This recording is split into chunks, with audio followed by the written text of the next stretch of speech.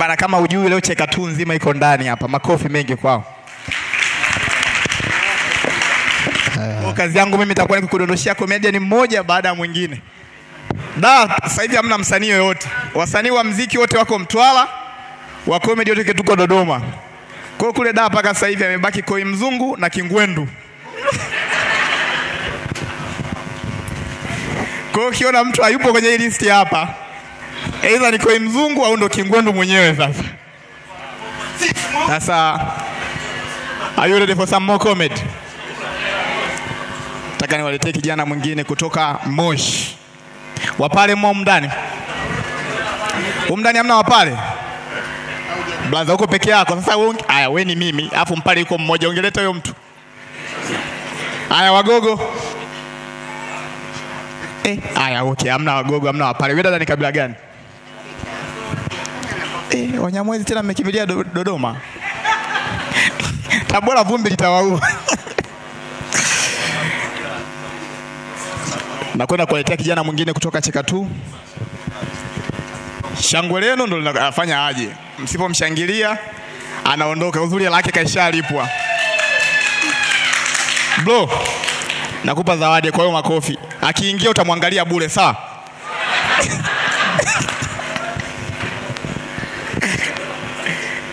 Huyu jamaa anayekuja, sifa yake ya kwanza kabisa, anafanana na Diamond Platnumz.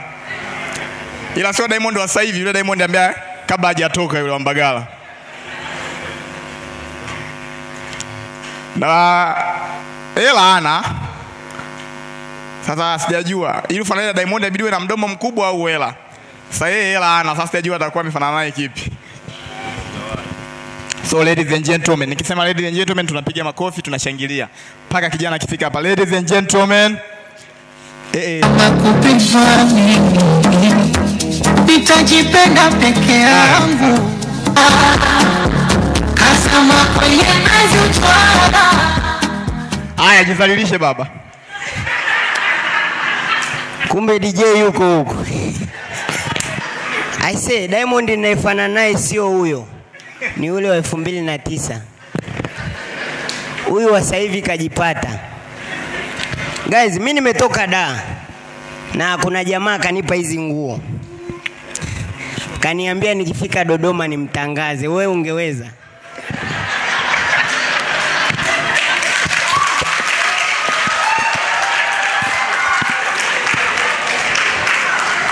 Yaani mfano ni wewe sasa, unaanza kumtangaza kwa kipi? Mimi nilimwambia nitamtangaza kwa njia yangu ninayojua. Lakini hivi unamtangaza nini? Kuna watu wamekosa vitu vya kuvalisha watu. Mtu anakung'ang'aniza kabisa, tunapatikana Sinza hivi.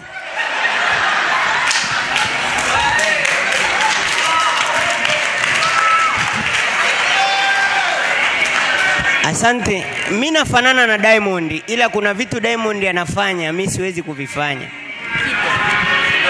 Kuna interview Diamond ashafanyiwa akasema cheni yake ni 8,000,000. Yaani mimi siwezi kuvaa kiwanja shingoni. Hata siku moja. Akasema eti pete zake zina thamani ya 2,000,000. Yaani imagine umevaa bodaboda unatembea nazo. Kuna vitu anafanya Diamond mimi naona kama saa nyingine hana akili. Hivi Wema ana shida gani? Kwamba unamwacha Wema eti ndo ex. Yaani mimi ingetokea Wema ni mpenzi wangu, hata anipe sumu. Ikitokea nimepona namrudia.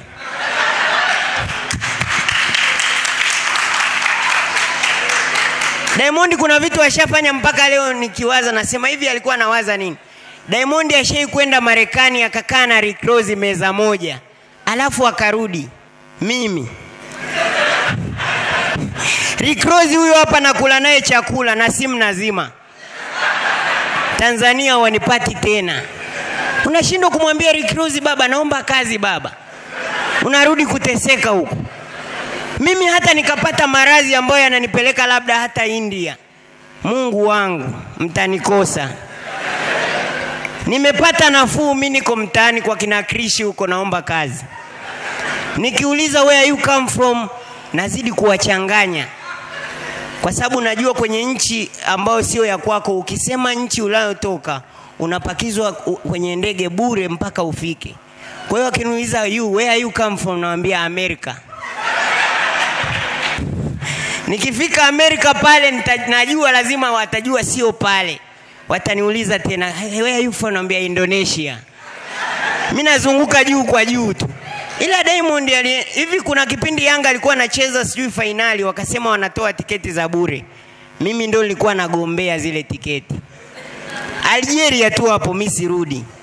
Yanga wanashangilia mpira, mimi niko mtaani naomba kazi. Anyway, mimi ni mbaya.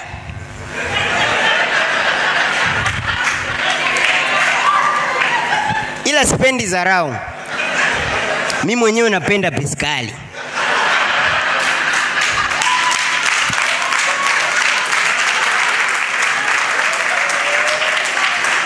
Unatoka na demu kiasi ambacho ukija kuachana naye endi anajuta kwamba hichi kituko nilitoa wapi. Na unamwacha ajute, unamwambia ukitaka mimi nipo. Sisi ndo maeksi. Eksi ujala mchana. Eksi nyumba imeungua. Eksi unaomba huna 100 kwenye daladala. Eksi umefeli la 7. Eti mtu ana gari naye ni eksi. Eksi una renji. Eksi unajikojolea kitandani uelewi. Yaani unajua kuna aina ya eksi hata ukimhadisia shoga yako anakuambia Adija ungekufa. Maeksi kama sisi. Uelewi hata hapa ukitoka unaenda kula nini. Ndo maeksi. Mtu anakuambia eksi wangu ni waziri wa maliasili. Unaumwa. Umemwacha waziri. Yaani eti unakuta kuna mtu anaunda mahusiano na wale wanaume ambao ni majunia. Kwao yuko peke yako afu wana hela. Alafu eti inafikia kipindi mtu anakuambia eti ameachana na junior. Hivi dada unajielewa? Unajua hatuombi mabaya ila kunajua kuna kufa. Ikitokea yule junior amekufa, hujapiga hela wewe.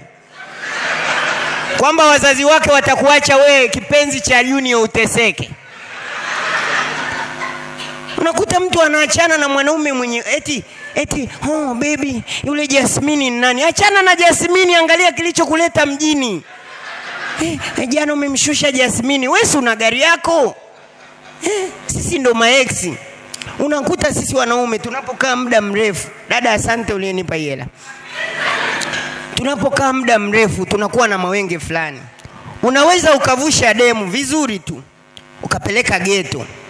Ukija kumaliza ndo unakuja kuangalia hichi kituko nilitoa wapi. Umekuta umevusha kitu cha ajabu. Unaanza kumuuliza samani dada hujabeba mtandio. Yaani kumpeleka stendi unashindwa, anakuuliza mtandio wa nini tena? Mbona tulikuja tu vizuri? Na kinachoumiza zaidi ni jinsi utavyokuwa unamleta. Ulipita kwa Mangi kabisa ukamwambia Mangi mimi nakuambiaga si hatutaki tu. Ulimuonyesha asante dada. Guys, mimi nilifeli shule. True story. Lakini mimi wakati naenda kuangalia matokeo yangu, nilikuwa naenda kuangalia japo nimefeli sawa, lakini nilikuwa naangalia ni masomo gani niliofeli. Niliumia sana kukuta nimefeli history. Kwa sababu history ni somo ambalo jibu la form 1 unaweza ukalijaza form 4 na ukafaulu. Kwa sababu form 4 kwenye mtihani hata jibu likiwa gumu kwenye ese unageuka tu unaambia mwanangu eze la 9 vipi? Anakuambia hapo poor. Poor storage facility, poor calamity condition. Na kwenye maelezo ya history upate point tu. Hivi ushaikusaisha mtihani wa mtoto wa history? Sawa, kwenye point kaandika poor storage facility. Maelezo sasa. Nasikia due to the poor storage facility. So, soil poor. Even poor, example, even soil is yani anakuzungusha hapo hapo. Lack of soil, unaambia lack of force, na unakwambia kuna ile point inapendwa sana, unakwambia forced labor. Unakuta due to the labor is forcing, where the force to the force to the force.